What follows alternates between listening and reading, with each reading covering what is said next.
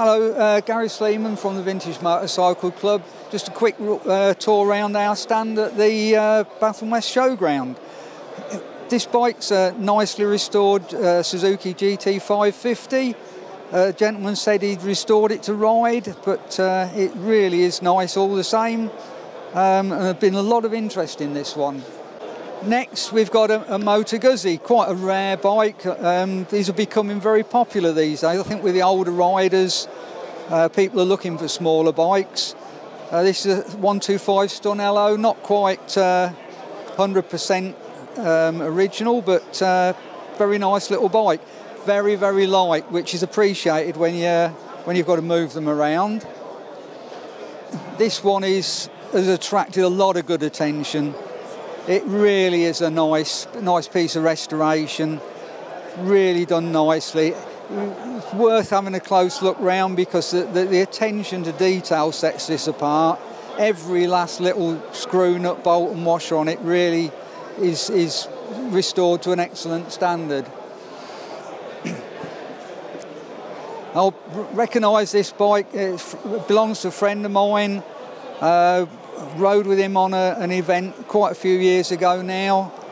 It's a very tidy little bike. It's had a lot of work done since then. It really does look a treat, and it's an excellent bike for riding our events because it's quite compact, very light, but also quite nippy. This bike is a Humber. It's a very unusual configuration, being a 4.5 twin. They're synonymous with Douglas really, but this one was actually built by Douglas for Humber.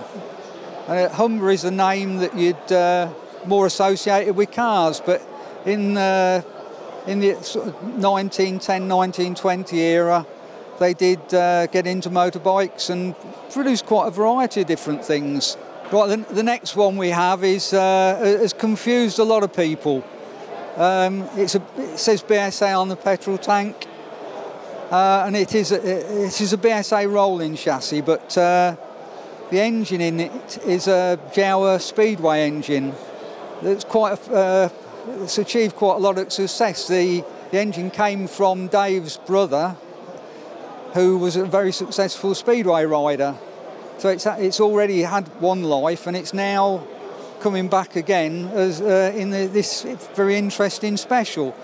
We had this on our stand a little while ago at another show, and a number of people who came up and said, "Oh, that's a nice BSA Gold Star," and then took a second look and, "Oh, really? It's not at all," when it's actually a Jawa Speedway engine. Right, this is another very rare motorcycle. It's a Dark Jap V-twin.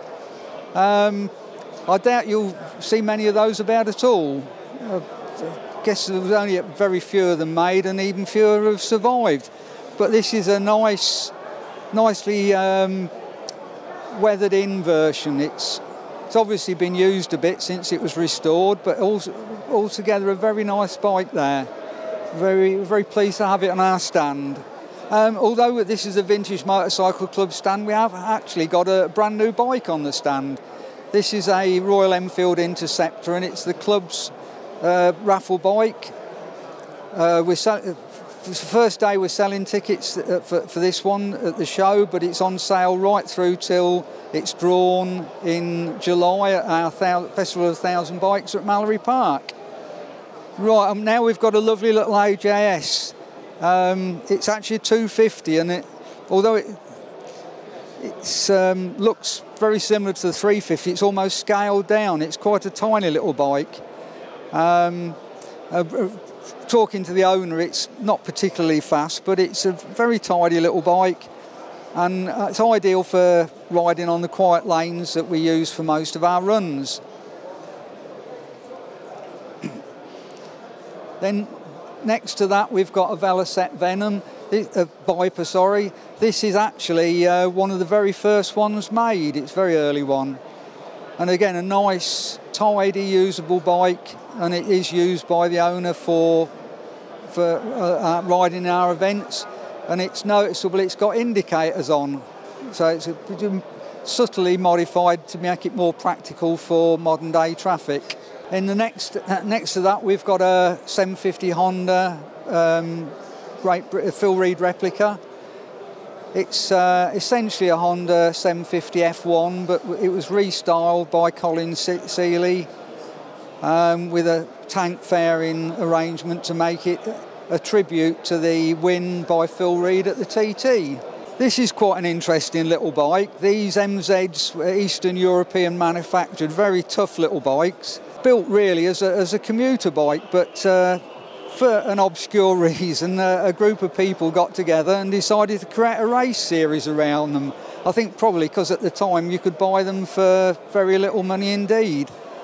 And this particular bike has been very successful in that class. It's actually won its held the track record for its category for a number of years, and it's still being used for racing from time to time at the moment. And then the last one we're looking at today, it's a Norton Mercury. This was pretty much the last of the Norton twins with a featherbed frame, which was pretty well legendary for handling.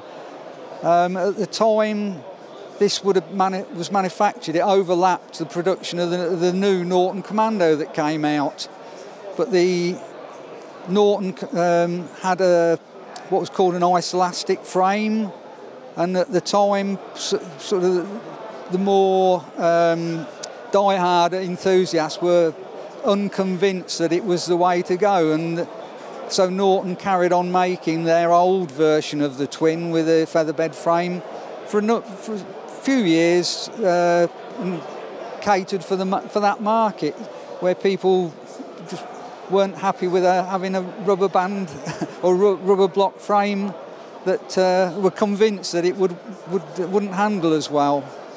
I hope you've enjoyed our little walk around the stand today. We are the Vintage Motorcycle Club. You can find out more about us on our website, vmcc.net. And if you navigate into that website, you can find out about all the services that the club can provide. We have an extensive library at Allen House in Burton-on-Trent, where we have a team there working who can answer your queries. Very experienced in registration of vehicles, working with the DVLA. We organise events all through the year in different places. We have 85 sections around the country, bound to be one near to you, who organise social events and riding events as well. Thank you very much for listening.